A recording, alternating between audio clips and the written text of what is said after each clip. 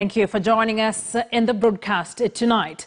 ODM leader Raila Odinga has assured Mombasa Muslim leaders that the BBI report recommendations can be entrusted in addressing issues affecting them.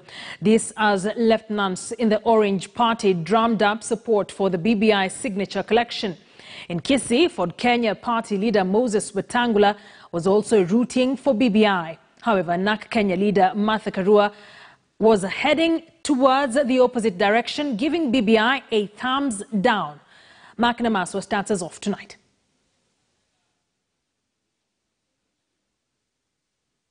Raila Odinga has firmly established himself as a defender of government policies. He was in Mombasa, one of his strongholds, on the invitation of a section of Muslim leaders. He wasted no chance in promoting BBI. This document is not aimed at watering down the provisions in our constitution, but improving on what we already have in the constitution. When you have problems, meet the leaders, discuss with them, elaborate and explain your grievances, and that is the only way we'll be able to move this country together. In the capital, Nairobi, ODM leaders were also drumming up support for the document. However, they focused on throwing barbs at Deputy President William Ruto, who appears to be sending mixed signals on the BBI report. Na tumeshukuru sana wamesema anataka kusupport. Sasa tunataka kumuona akienda akiweka saini, lete watu wote watangatanga waeke saini. Sasa mkienda uwanjani mpate kwamba mko na timu moja, mtacheza kweli mpira? Kwa hivyo tunataka tumuulize ndugu yetu Mheshimiwa William Samoei Ruto, wewe kubali ukwe upinzani. Ndugu zetu hawa wanajaribu kutafuta kitu ambaye wanaweza kutumia kama reason ama excuse kwa wafuasi wao, just to save face. And in Kisii, Ford Kenya leader Moses Wetangula was preaching BBI, which has set the ground for possible constitutional changes.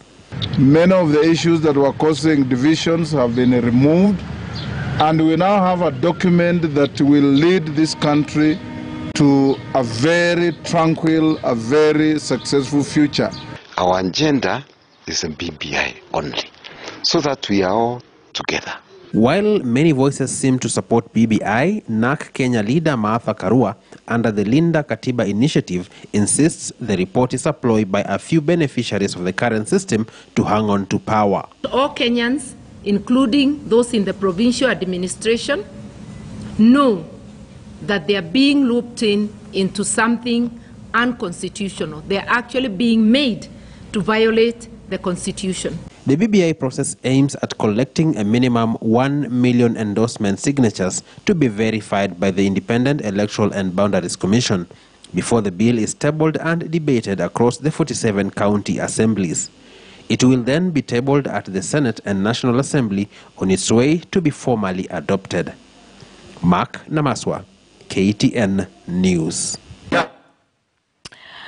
And still on that particular story, a section of political leaders from Western Kenya today converged in Bungoma for the launch of BBI signature drive in the vote-rich region.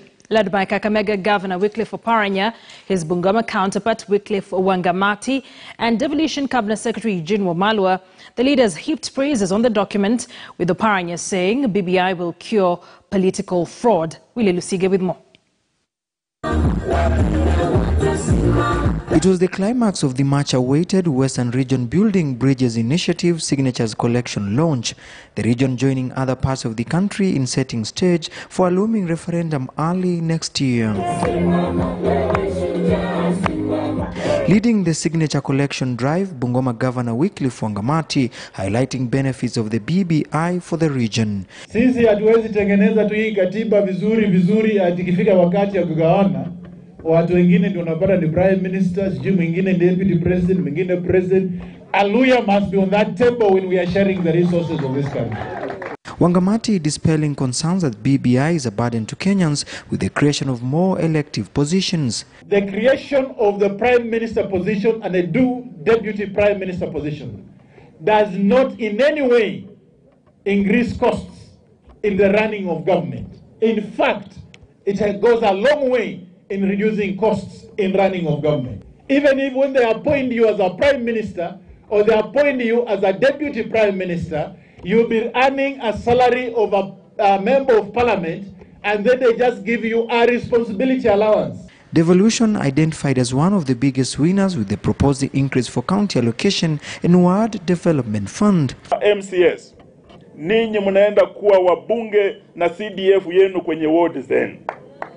Sasa mambo ya kusema lazima uende upige magoti kwa governor, As 2022 drumbeats gather momentum, the battle for the region's kingship playing out. Hii siasa ambayo tumeanza itatoa matebeli wa siasa hapa Western. Oparanya's statement seemingly targeting ANC leader Musalia Mudavadi and Ford Kenya's Moses Masika Wetangula, with Mlembe unity still elusive. Tumekuwa na matebeli wa siasa hapa Western wengi ambao wanangojea tu mkono ianguke, fisi inafuata. Sasa hii watu kusimama tu, nataka kuwa president, na ukiangalia nyuma yako hakuna mtu. Sasa wewe unaharibu wakati wetu. Mnaweza kuwa kwa chama ile mnapenda, lakini ikifika mwisho tuwe na coalition yetu ya Western. But to also urge our leadership to be united in this campaign, tusiwe na mipaka. Before the launch, Kakamega County had collected 48,000 signatures, Busia 9,000 and Bungoma more than 6,000, with Bungoma expected to collect more than 200,000 signatures by early Tuesday. On Monday, leaders will spearhead the signature collection in Kakamega and Trans Nzoia. The process of collection of BBI signatures in Western region has been launched officially, and everyone is now waiting to see if indeed this initiative will be able to bring together all the leaders of Western region without considering their political stance. Willis KTN News, Bungoma, Mabanga.